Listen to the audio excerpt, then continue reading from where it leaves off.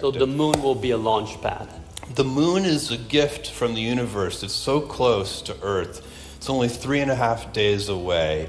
The moon is really a gift, and it has a very low gravitational field, only a sixth of Earth's, which means it takes about 30 times less energy to lift a kilogram of mass off the moon than it does to lift it off the Earth. So we can use the moon as a rocket fuel depot to go to the rest of the solar system. One of the things that's going to happen in the next, it's hard to know exactly when, it's 10 plus years, but I bet it's not more than 20 years.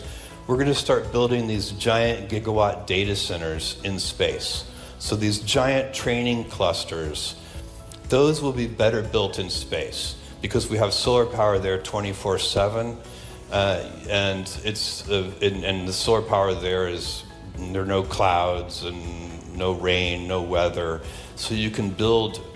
We will be able to beat the cost of terrestrial data centers in space in the next couple of decades. And so space will end up being one of the places that keeps making Earth better. It already has happened with weather satellites. It's already happened with communication satellites. The next step is going to be data centers and then other kinds of manufacturing. And will we be able to travel on Earth faster? Yeah.